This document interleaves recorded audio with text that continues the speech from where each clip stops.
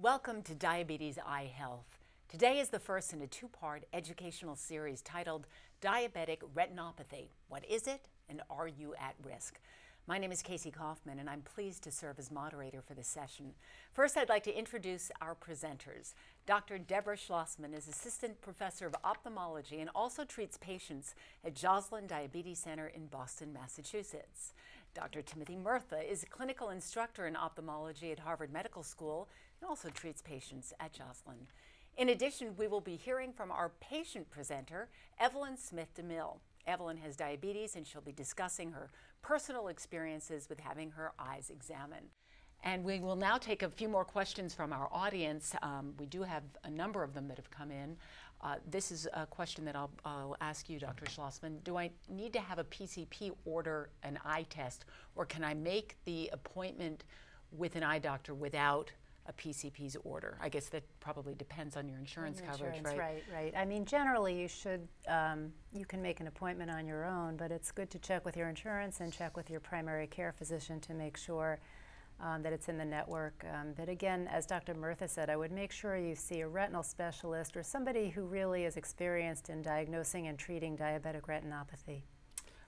May I interject You here? certainly may. So in terms of insurance coverage, the vast majority of insurers across the country will be rejoicing if you have an eye exam. It is part of their program. They would absolutely want you to have an eye exam, and they will cover it. This is not considered routine eye care. This is considered treatment of a medical condition. So yes, if you are covered by the large insurers, this is part of their package and you should be covered for this. Because to ignore it is much more costly, Absolutely. right? I mean, there isn't just an altruistic point here. Right. What I was saying really is who you see. Right. There may be some restrictions, but absolutely, I completely agree with Dr. Murtha. We don't consider these to be routine exams.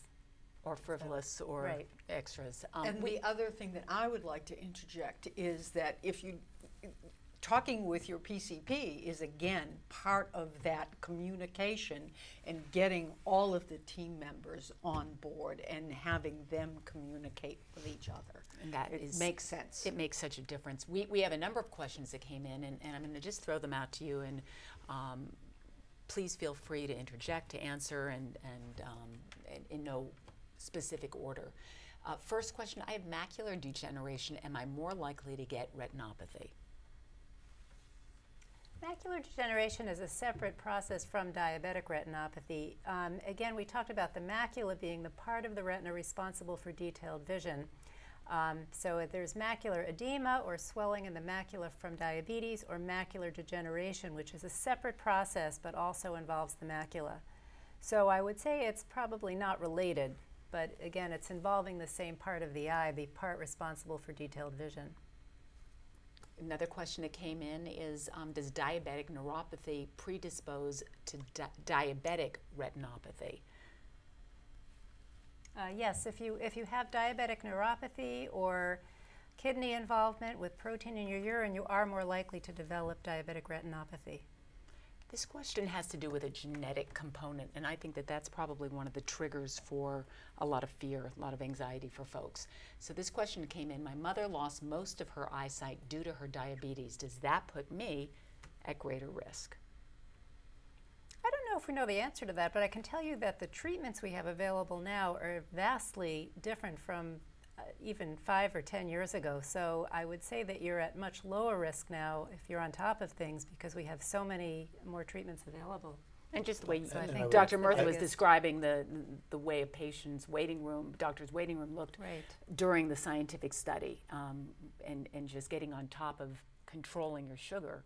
So different from somebody's mother's, you know, this isn't your mother's diabetes, No, right? the world has changed quite a bit. Mm-hmm. And Evelyn, do you feel that things, you've seen the arc, you probably recall the times when they suggested that you keep your sugar level at a certain point, and now it's far different than that. Absolutely. I was part of, in my first pregnancy, I was part of a research study. I'm very big on research studies that was looking at the level of a woman's A1C at her first pregnancy program visit and the outcome of the pregnancy in terms of the health of the baby.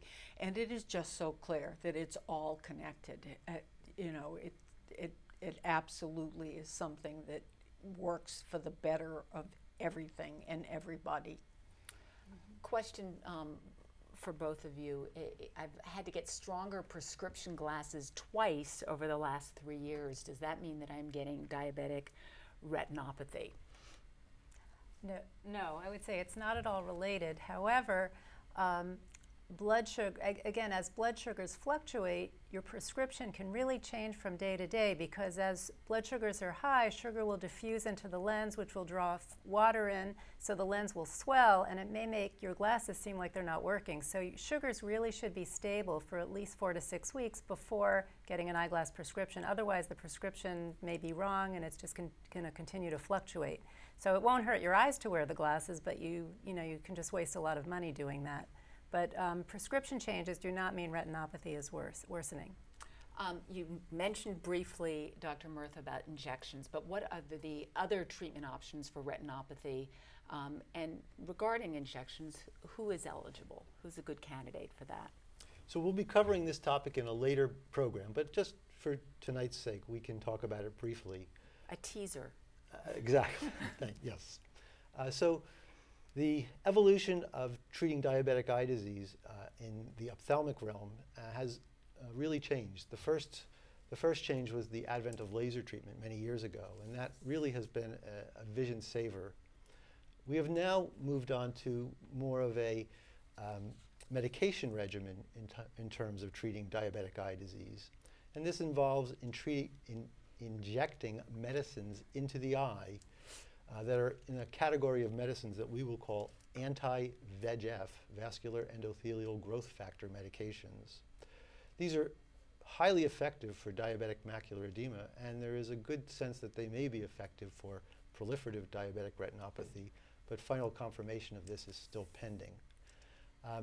The downside of these injections is that they need to be administered on a monthly basis, so it can be very time-consuming in coming into the office and getting these every month. Although it sounds like it should be a painful process, it's amazingly not painful, so you should be able to tolerate it, and it's really not much worse than the dilated eye exam. Beyond that, if lasers and injections don't take care of your problem, there are surgical alternatives that may be appropriate, and it really is on a patient-by-patient, situation-by-situation basis. Thank you again to Dr. Schlossman, to Dr. Murtha, and to our patient presenter, Evelyn, for joining us today.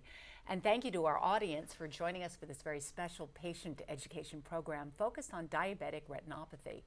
We were so happy to be able to answer so many of your questions throughout the program. And I'd also like to thank Genentech for their support of this very important educational series. Please remember to complete the survey at the end of the program to help us see how much our audience learned from watching this program. And be sure to tune in to part 2 of this series titled Diabetic Retinopathy, Preserving Your Eyesight on Wednesday, October 14th at diabetesEyehealth.com. My name is Casey Kaufman, and I'd like to thank you so much for joining us. Good night.